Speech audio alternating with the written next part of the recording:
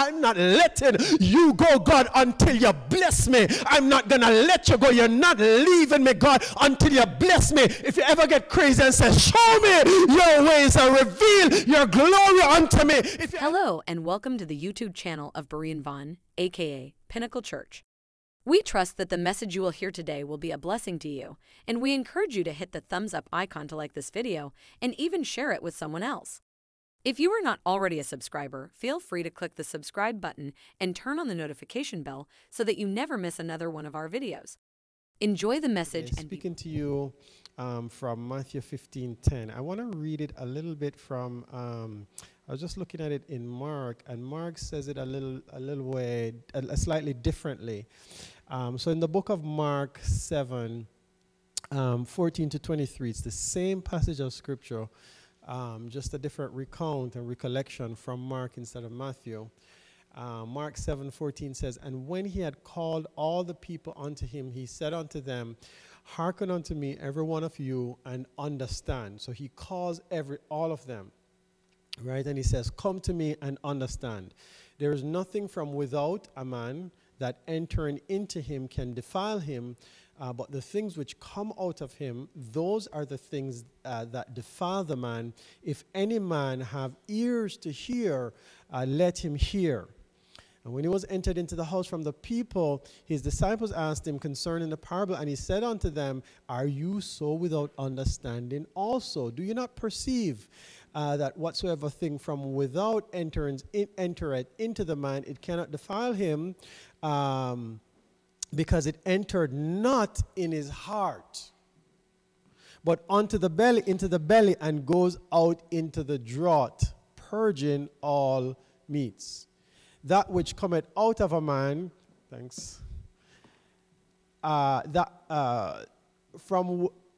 which cometh out of the man, that defileth the man.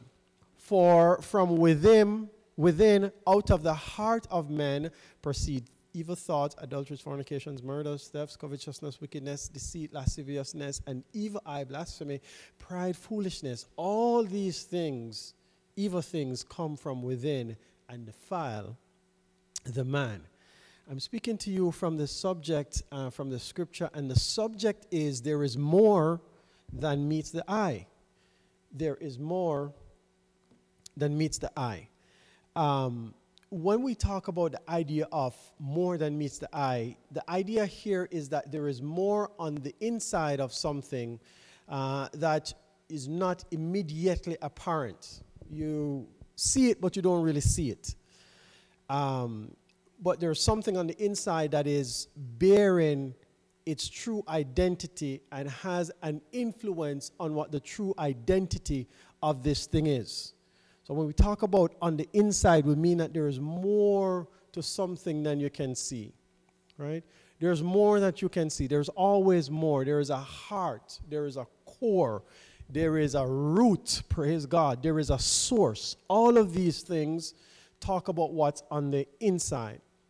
Now, if you if we shift a little bit and we start to think about even those of us who have to solve problems. I don't know if you have to solve problems in the roles that you do, but sometimes we have to solve problems. And when you have to solve problems, you have to figure out what is the source of the problem.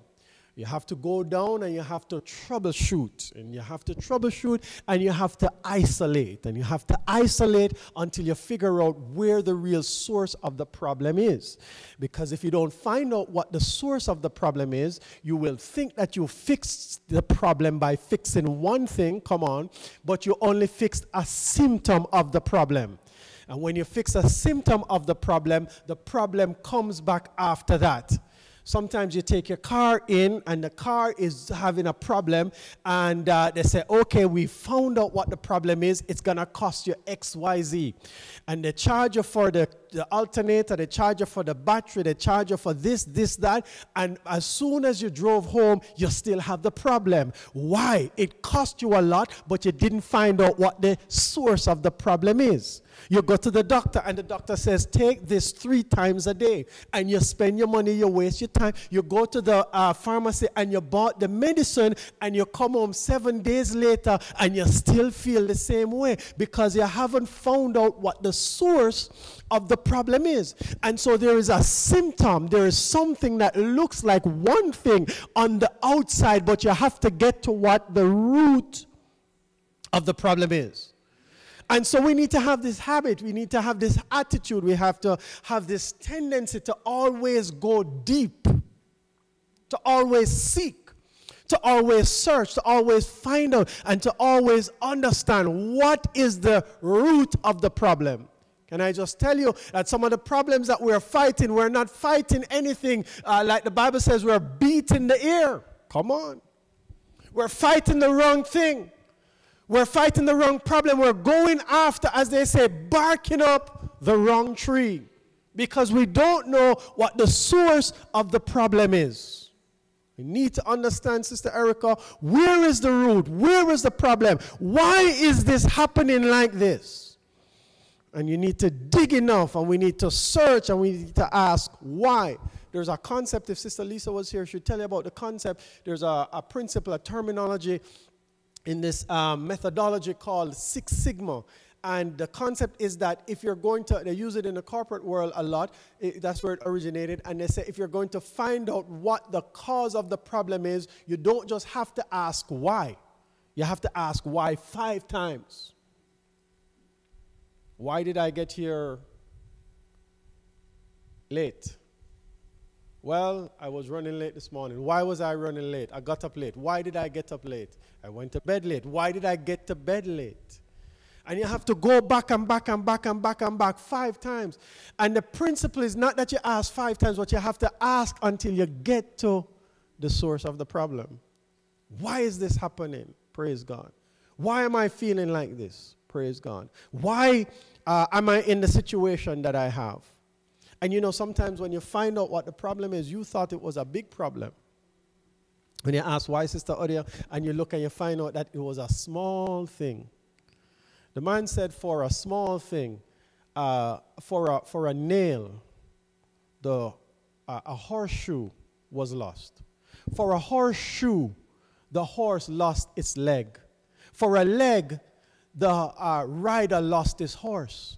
For a horse, the army lost a soldier. For a soldier, the army lost a small thing. But we have to go back to the source. We have to go back to the root. We have to get deep down into what is inside at the core. And Jesus comes in now and he says that you need to understand this principle and you have to be thus minded that there is something on the inside that you have to get down to the root. He says not everything that you see is what you see. Hallelujah. Not everything that you see out there is how things look like. Praise God. Not everybody that says, oh, you're so lovely, I love you. Praise God, really, really love you. Some of them want something from you. Some of them don't want you to know what is really, really going on. Didn't they kiss Jesus? Y'all not hearing what I'm saying to you. He greeted him with what? A kiss. But there was a knife coming in the back. And so not everything, Jesus says, one of them was a devil. Not everything. Don't get me wrong. I know we're all great inside here. We are wonderful people. But sometimes you really need to look and to see what is going on, that everything is at the root. And so he's saying that you have to be thus minded. You have to understand what is going on physically. And naturally, we have to look and to understand that we can't see with physical eyes only. We have to see with spiritual eyes. And we've been focusing on the wrong things. We've been focusing on outward appearance. We've been looking at how things look. We've been looking at how things strike the eye. And some of the things strike our eyes emotionally. And we have an emotional attachment to the things that we see. You don't have to say amen, but I know that you saw that shoes, praise God.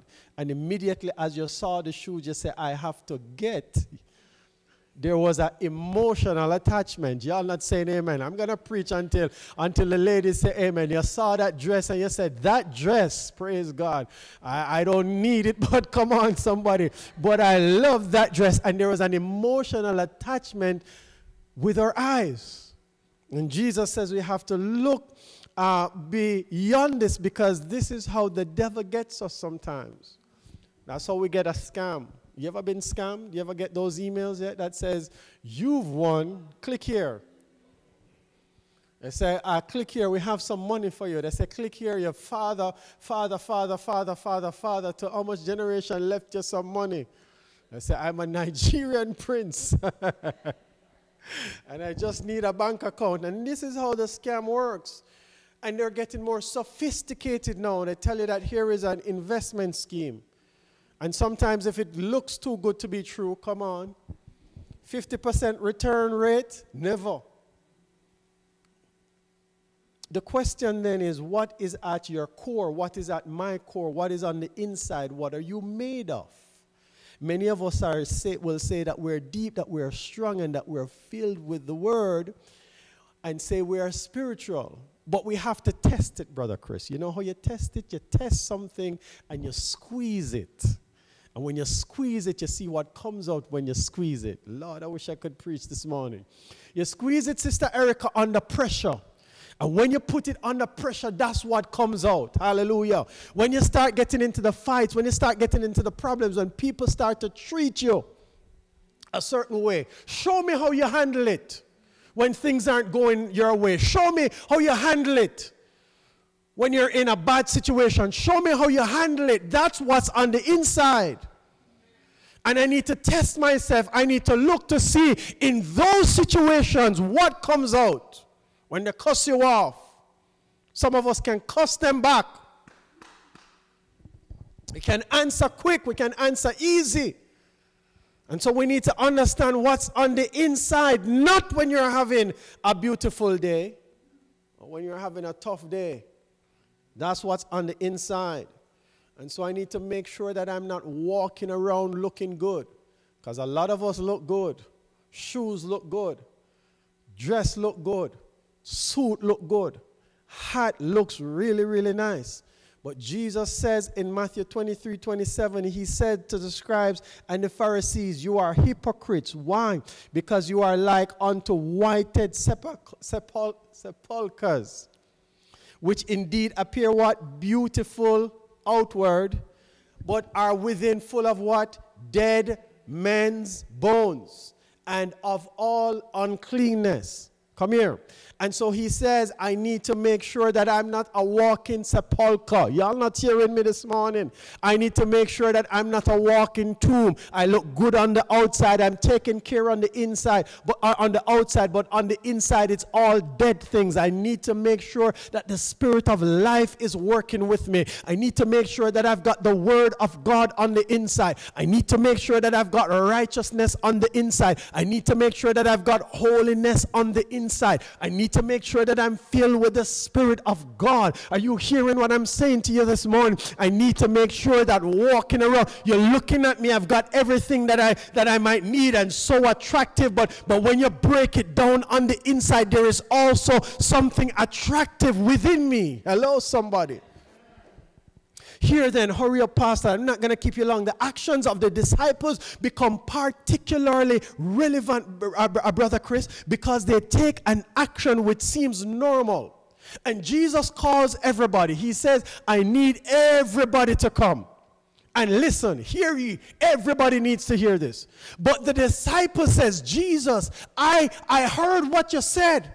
But I'm not satisfied with what you said. I need you to tell me more about what you're saying. Y'all not hearing me. You're going to get it. He says, you gave me some information on the surface, but I want to go deeper with you, Jesus. You're going to get it in a little while. He says, Jesus, I'm not content with preaching and going home and then it's done there. I want to have a deeper relationship with you. Somebody's going to get it soon. They say, Jesus, explain this to me. I'm not content with just hearing your words and saying amen and going home. I want to go deeper into the word until the word goes deep. Y'all not hearing me, but you're going to get it soon. soon. I want to go deeper into you, God, so that you can go deeper into me. I'm not content living on the surface. I'm not content worshiping and then going home and nothing else. I'm not content living a regular life. I want to go deeper. I want to go wider. I want to learn more. I want to seek you. I want to hear you. I want you to speak to me when nothing else is going on. Speak to me in my spirit. Speak to me in my soul. Tell me something. Walk with me, God, and talk with me. I want more of Jesus. Yes, I take it deeper. I'm not a surface Christian. I'm not just a Christian that goes to church. I'm not just a Christian that listens, say amen, put some money in the offering and go home. Some people don't even put any money in the offering. Some people just listen and go home.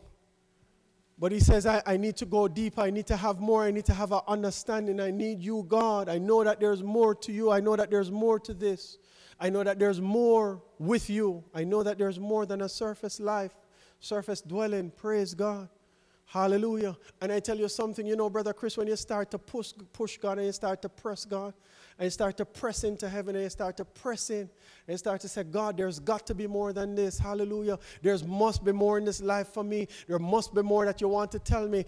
There must be more. You must be taking me deeper. I tell you something, if anybody in here ever says that, if you ever dare say that to God, God can handle that. If you ever start to push God, God will push back and answer you. God will give you something down in your soul. God will reveal himself to you. You're not hearing what I'm saying to you. If you ever get crazy, Brother Chris, and say, I'm not letting you go, God, until you bless me. I'm not going to let you go. You're not leaving me, God, until you bless me. If you ever get crazy and say, show me your ways and reveal your glory unto me. If you ever start push God, God will push back and answer you and show you things you've never known and reveal to you things you've never seen.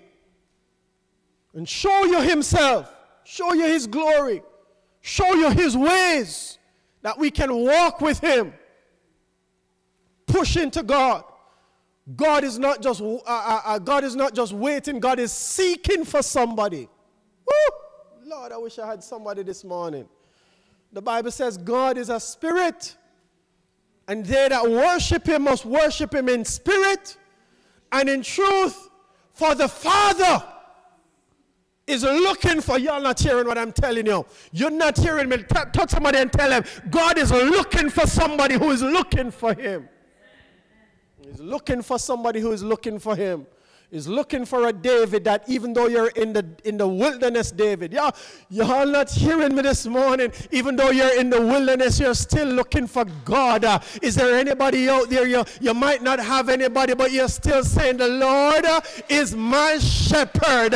Y'all not hearing me. You might not have mommy or daddy, but you're still saying, I will bless, come here somebody, the Lord at all times.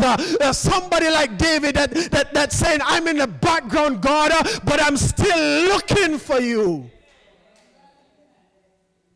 You ever start looking for God, he will show you, reveal himself, show up in your life, and start to turn things around. Praise God. We're seeking things. We're seeking all kinds of things in this life. Hallelujah. We're going after all kinds of things.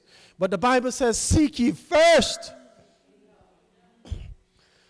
of God and his righteousness. And so you want to make sure that you're mindful of what goes on in the inside, because what's in the inside determines what's on the outside. That's what comes out of you.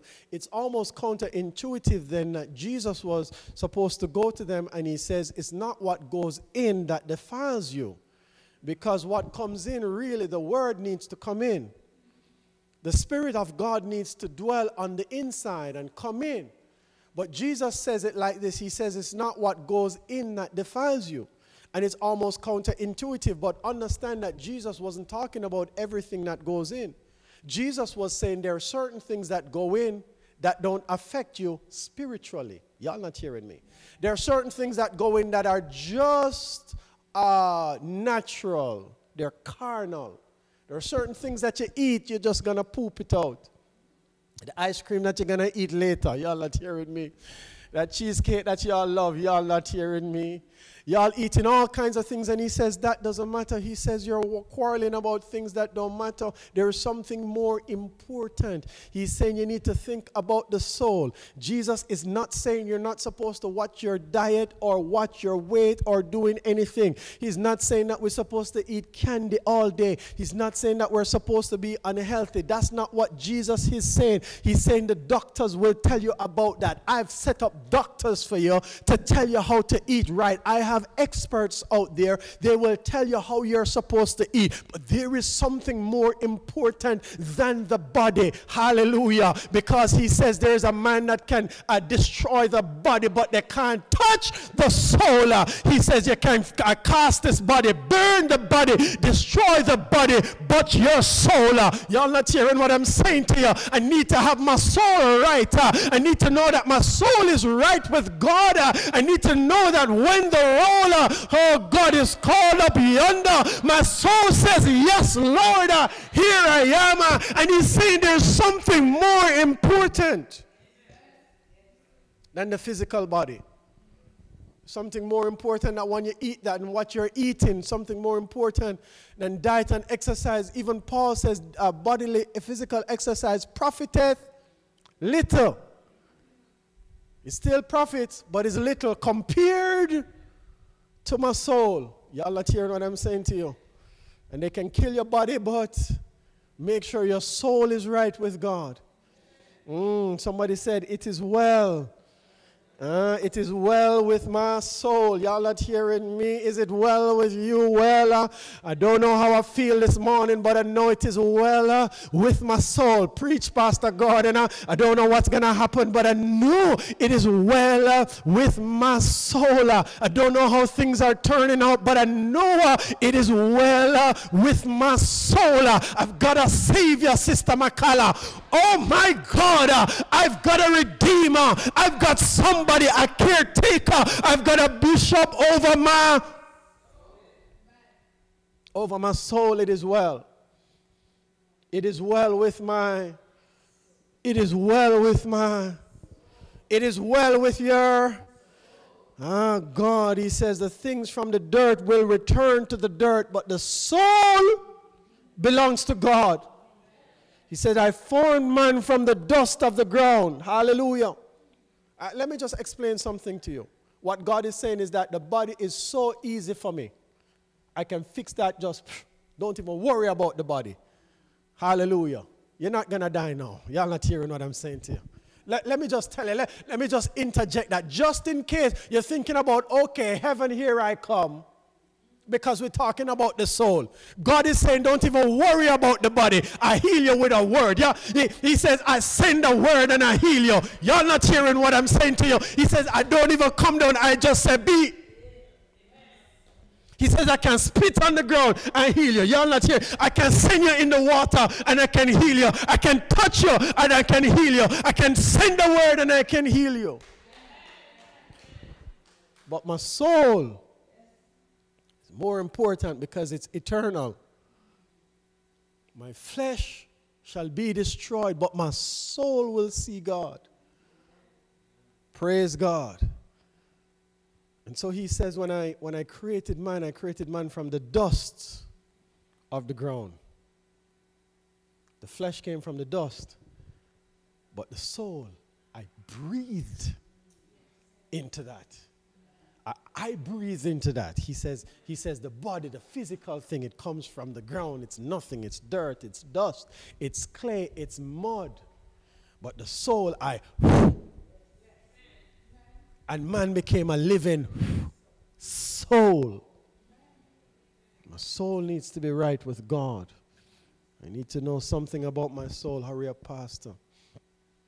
And so the key term then, as he talks to them, he describes for them, number one, as we see, is that we need to get deeper. Number two, as we see, is that we need to understand that there are levels of priorities, and the soul is important, most important in this context. Number three, though, Jesus uses a word, and the word that he uses is defiles the soul.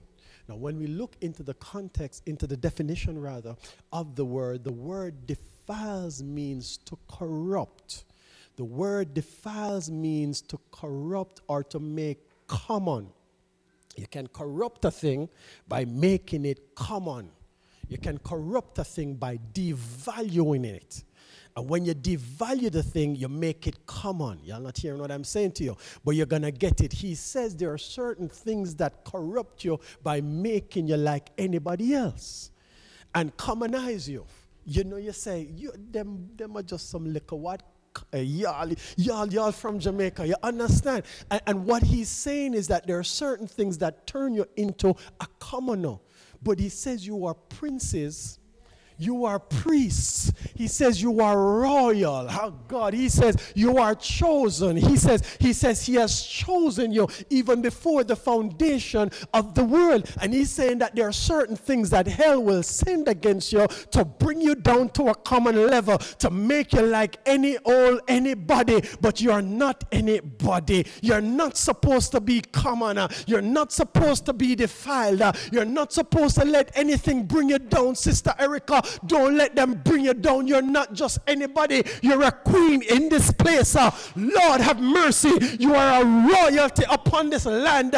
You need to walk with your head held higher in confidence in your God, because you're not nobody. Don't let it defile you. And what happens is that the devil, the enemy of your soul, will send certain things, Brother Chris, to defile your soul, to pull you down. That's why you're facing so many fights. That's why you're facing so many issues. That's why so many problems pop up in your way, so that you can defile and come down to their level. But the devil is a liar. I am seated in heavenly places with Christ Jesus. The devil is a liar. He has raised me up with Christ Jesus. The devil is a liar. I am a new creation. I am a new creature. I am royalty. Hurry up, Pastor. Hurry up. Praise God. So we have to understand that there are certain things that pop up in your way.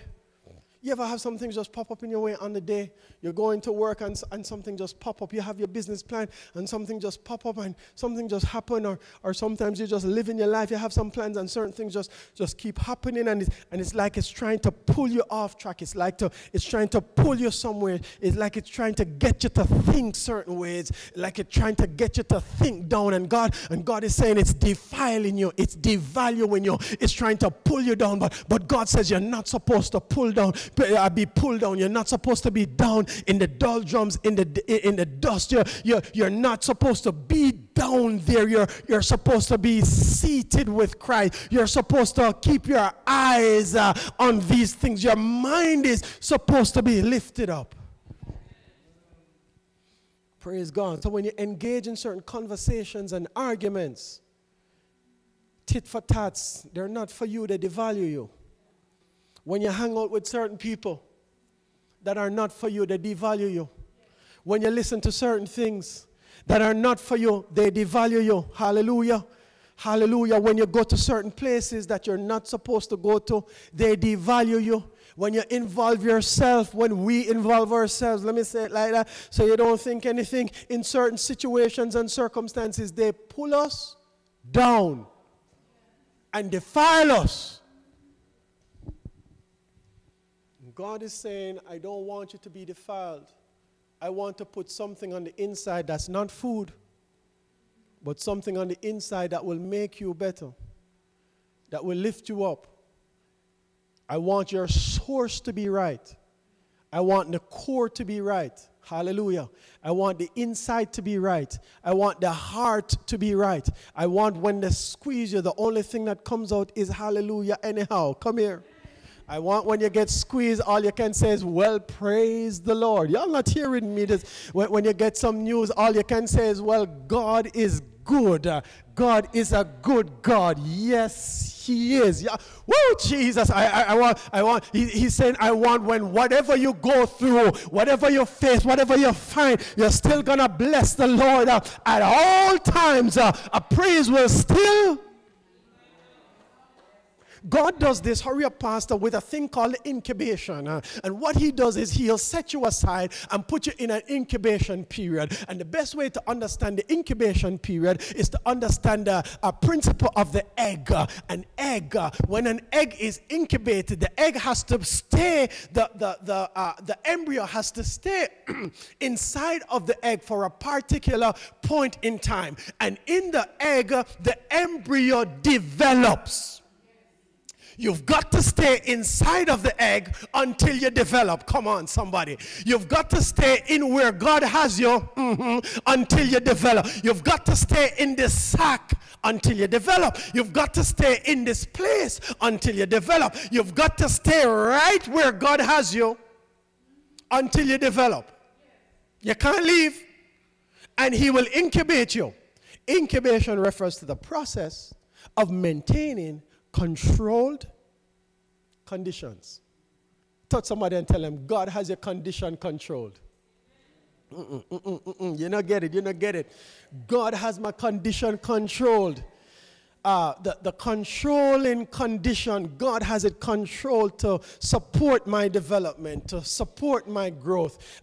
Just like an egg, just like a microorganism, God has a period of development and preparation before I can stretch my wings like an eagle and fly. You are looking out and seeing everybody flying, but God says it's not flying time yet. It's incubation time. And you're in incubation time, but I've got the environment controlled. Woo, Jesus, I'm feeling it now. I don't want to keep you long. He says, I've got everything under control. Touch your neighbor and tell him, God has your situation under control. God has this problem under control. God has the issue under control. God has the person, Lord God, under control. God has everything. I'm incubating, but I'm under control. I'm locked up, but I'm under control. I'm wrapped up, but I'm under control. And the problem in the incubation period, three things, is that you get lonely. You feel isolated during the incubation period. But sometimes isolation is important because when he locks me away from one thing, he opens my spirit to something else. If I didn't have a period of isolation, I wouldn't be able to hear what God had to say to me. I had a friend in Jamaica, a co-worker. She was a nice girl, a pretty girl, and she broke her knees, but she was really pretty, but she was one of those girls, you understand? She was one of those partying girls. She was my friend, and we used to work together, and she was one of those partying girls, and then she broke her knee or ankle somewhere. And I said to her, I don't even remember what she named, and I said to her, how do you feel when you broke your knee? And she said, you know something, Kevin? The good thing about when I broke my knee, it took me away from certain people. She said I couldn't go out, I couldn't spend any time with them. And during that time, I was able to find out about myself. And sometimes we're lonely, sometimes we're by ourselves, but God says it's just incubation. Come on, somebody. God says it's a time that I can distract you. Hallelujah. God says I can distract you. I can remove the distraction so you can hear me alone. Is there anybody ever go through incubation? You ever go through loneliness? You ever feel alone? And sometimes a lot of people are with you. Lord, I wish I could preach to you. A lot of people are there with you, but you're still alone. People will call you, but you're still alone. And God says, don't worry about it. It's because I want the right word to get to you. And as soon as you hear the right word, number two, you feel like you're in limbo. You feel like you're in limbo, limitations, and then you feel like you're in limbo. Is there anybody who feels, I don't know how long this period is, God? No egg knows how long they're going to stay as an egg. No baby knows how long they're going to stay as in the womb. But sometimes we're in the incubation period and we're saying, God, we're in incubation. And God is saying, I'm doing something with you on the inside. Number three, we feel limited. We feel restricted. We feel like we're wrapped up. Like we are unable to advance. Like we're unable to stretch. Like we're unable to reach. like we're unable to go for our full potential. We feel like there's something holding us back. We feel like we're locked down. Sometimes it's a sickness that's locking us down. Sometimes it's an issue. Sometimes it's finances. Sometimes it's the situation that we're in the job, in the home. We feel like we're locked down, praise God, in the incubation, and we feel like we're limited. But after you go through loneliness, after you go through limbo, after you go through limitation, God says that there is more to you than meets the eye. There's more to that than you can see. There's more to that you can understand. The first thing I need you to understand is that the incubation chamber is a chamber in which God has everything that you need. Are you hearing what I'm saying to you? Notice that the egg does not get any support from the outside. The only thing that the egg gets is sometimes a mother will sit down on the egg and keep it right there. But the egg is controlled fully. Inside of the egg, there is enough oxygen. Y'all not hearing what I'm saying to you? Inside of the egg, it's the right temperature. Inside of the egg is the right nutrients. Inside of the egg is everything that you need to sustain you. I want to tell you that when God is keeping you, God will give you everything that you need. You might not have what you want yet, but you've got what you need. There must be somebody who can say, you know, Pastor, I'm in an incubation period, but I never lacked anything. Times were hard, but I've got everything. I don't have what I need, but I've got what I want, but I've got what I need. I don't have everything, but somehow God's been keeping me. Somehow God's been holding me. Somehow I'm still together. Somehow I've not fallen apart. Somehow I didn't walk off a bridge. You know why you didn't do it? It's because God has everything in there keeping you. Number one, I've got what I need here. Right here, I've got what I need. Right here, I've got enough people. Y'all not hearing me. Right here, I've got enough support. Right here, I've got enough money. Right here, I've got enough of everything. Right here, I've got enough of I've got enough love. What I need right here, I've got everything. In my incubation, number one, understand that incubation, God has everything that you need in there for your development. Number two, Mom, understand that the incubation period is time bound. It is limited. Lord, Pastor Mark, somebody needs to shout amen. There is a restriction on how long an egg can stay an egg. And I don't know what, as an egg, what my time limit is, but I know that God knows how long I'm staying in this situation. God knows how long I'm staying down here. God has an expiration date. Y'all not hearing me. God says there's a limit.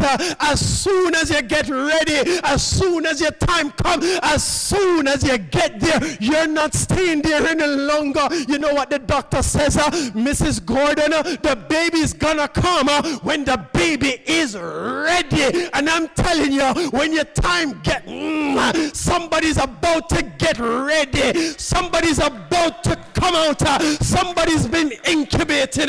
Somebody's been developing. Somebody's been in the womb. Somebody's been sucking up the nutrients. Somebody's been growing. Somebody's been strengthening their wings. Somebody's getting ready to mount up on eagle's wings. Somebody's getting ready to run and not be weary. Somebody's getting ready to walk and not faint. Somebody's getting ready to soar as high as the eye, beyond visual range. Somebody's coming out.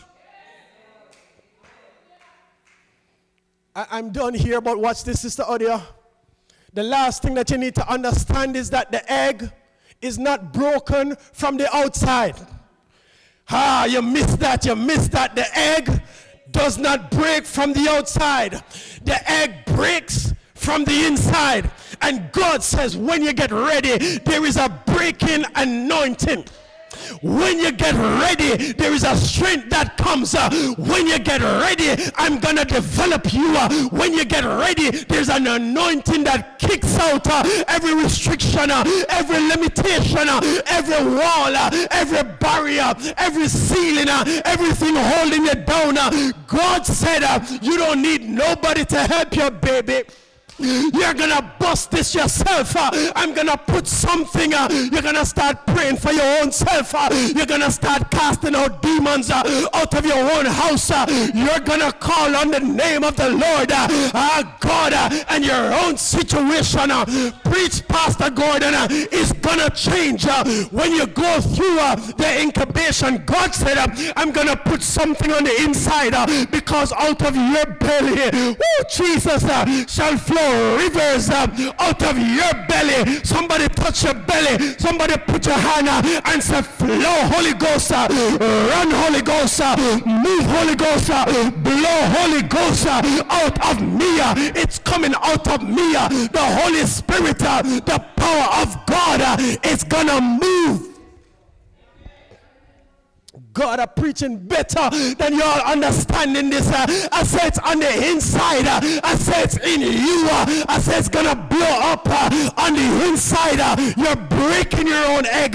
You're busting your own shell. You're coming out.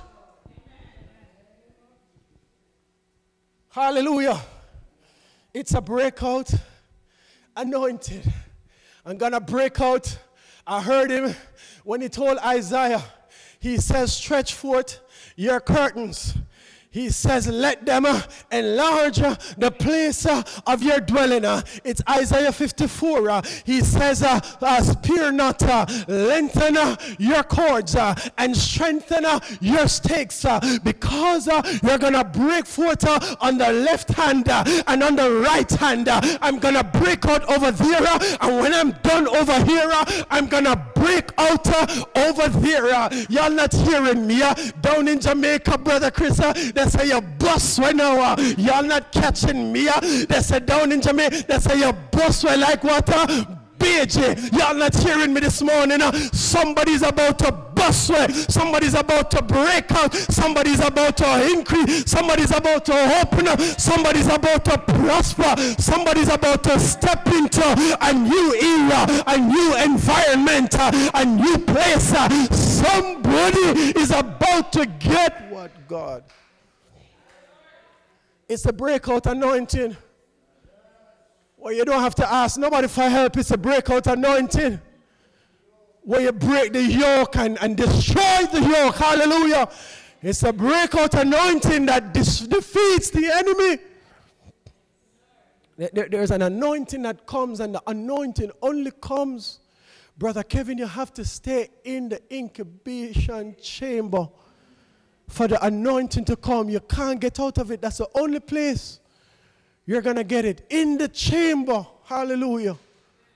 Hallelujah. It feels like a furnace. But if it was a furnace, you wouldn't be here still. Come on, somebody. That's not a furnace. It feels like a furnace. But how can you say amen? How can you be saying hallelujah? How can you be praising the Lord? If it was a furnace, you'd be dead. I might be in a furnace, but I've got a fourth man. Y'all gonna make me preach this morning? I feel this thing down in my toe. There are 3 types of breakouts anointing. Number 1, there's an anointing that breaks down barriers. Hallelujah. Now a barrier is something in front of you that stops you from going forward. And a breakout anointing that breaks the barriers, removes everything that stops you from going into, hallelujah, what God has for you. So the breakout anointing causes Jericho walls, hallelujah, to fall down. The breakout anointing causes waters and seas, hallelujah, to move, hallelujah. The breakout anointing causes mountains, y'all not hearing me, to get out of my way. It's a breakout anointing, but it comes in the incubation period. Nobody's going to lay hands on you and give you this anointing, because that's not how this one comes. This one comes in the chamber. Hallelujah. This one comes by development. This one comes when you're ready. You ever see the egg hatching yet? You see the egg hatching and it just start pecking. And sometimes the barriers don't fall one time. Come on, somebody. Sometimes they don't just collapse, but all you have to do is just peck and stretch. Y'all not hearing me. Sometimes you say, Pastor, it's not falling. I'm telling you, just peck. Oh, God. Somebody needs to know, just keep pecking. Just keep pushing. Just keep stretching. Just keep moving. Just keep doing something. Just keep stretching until it comes out. Number one, there is a breakout anointing to break barriers. Number two, there's a breakout anointing to break limitations. Now, whereas the barriers are in front of you, the limitations are behind you. The limitation, Brother Rowan, is the thing that holds you back. There's one that stops you, but there's one that holds in your back. And sometimes it feels like something is holding you back. Sometimes it feels like you're going, but something just pulling you back. Sometimes it feels like there's a resistance on the wheel. Sometimes it feels like you just can't go forward, or you can't move like you need to move. And it's something in the rearward part. It's something that already has attached. It's worked itself. And this one is particularly interesting because you say to yourself, but Pastor, this has already happened, but the breakout anointing is something that can attack that which is in front of you. Come here. And that which has already happened. I don't care how long they did it to you. I don't care how long it happened. I don't care what they said. I don't care what they stole. I don't care what you lost. The breakout anointing is going to release you from every limitation. I don't care what education we never get. I don't care what we didn't learn. I don't care how we lost out in life. I don't care which brother got it. Y'all not hearing me. And which sister got it and you never got it. It doesn't matter how your childhood was. It doesn't matter whatever. When the breakout anointing starts to work, every limitation, chains have got to break. It breaks chains and yokes. It breaks bondages. It breaks everything from off of your life. It breaks a look. When people look at you, sometimes people look at you and they say, oh, you come from Jamaica. Oh, you're this, you're that. I don't think you're going to work out. But when the breakout anointing is on your life, you're stepping into the palace. You're working in the White House. You're moving into corporations. You're not hearing me. The CEO office is waiting for you, baby. You're going into the role. You better call me doctor, because the breakout anointing, you better put the PhD, because nothing is going to stop me. Maybe your family never got that far, but when the breakout anointing starts moving, limitations break off of your life. You're buying the house, you're owning the car, you're owning the property, you're owning multiple streams of income. Why? Because of a... Oh my God, y'all not hearing me this morning.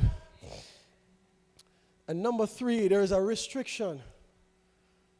There's a break down barriers, break down restrictions is the one that hold you back. The limits, just correct that.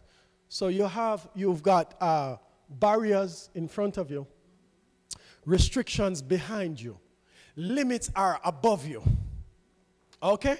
Limits are the ones that are above you. And these ones try to prevent you from moving up. Try to stop you from getting into new levels. You're staying there all your life. All right? You get a little job, you're not moving. You get a little house there, you're not moving. You're staying in that one bedroom. You can rent it, but you never get a house. That's the limitation. You'll never increase your knowledge. You never increase your capacity. You'll never get any more than you have. There will be no increase on your life. But when the breakout anointing starts to work, hallelujah, you start to climb ladders. You start to break ceilings. The brass heaven has got to move from over your life. hallelujah, cloud starts to blow away and you start to have an open heaven over your life. I'm done. But I want to tell you, there's more to you than meets the eye. There's more to you than what even you see. There's more to you than what you even know. And you just wait in the chamber, baby. You just wait in that egg. You just let God do his work in you. Hallelujah. You just wait there and develop till you start breaking. The problem is when you start breaking run, people are going to look at you and say, you're lucky. They're going to say, I don't know how you're so lucky. You don't know my story. You don't know what I've been through. You don't know how long I've been waiting and praying. You don't know when I was on my knees saying, Lord, how long? You don't know when I was there calling in the prayer line. You don't know how long I was asking for help. You don't know how long I was saying, can you pray for me? You don't know how many times I came to the altar. Hallelujah. You don't know how many nights I went to my bed crying. You don't know how lonely I felt, how limited I felt, and how in limbo I felt. But God said it was my time to break out. God said it is my time to break through. God said it is my time to break in. I'm breaking into every new place. I'm breaking into every new thing. I'm breaking into every new level. I'm breaking into every new capacity to higher heights and deeper depths. When God breaks you out, I know I said I'm done, but plane might take off again.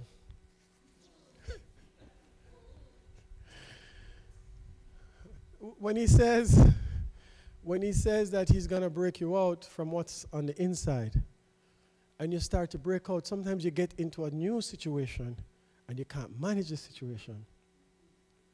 You're comfortable in the egg now. God says, no, you can't stay in the egg anymore. You're going into a new environment. And God says, I'm not just going to break you out, allow you to break out, but when you get in there, I'll see you later. He says, when you get in there, there's an anointing to keep you in there. Y'all not hearing me. There's an anointing to let you stay at that level.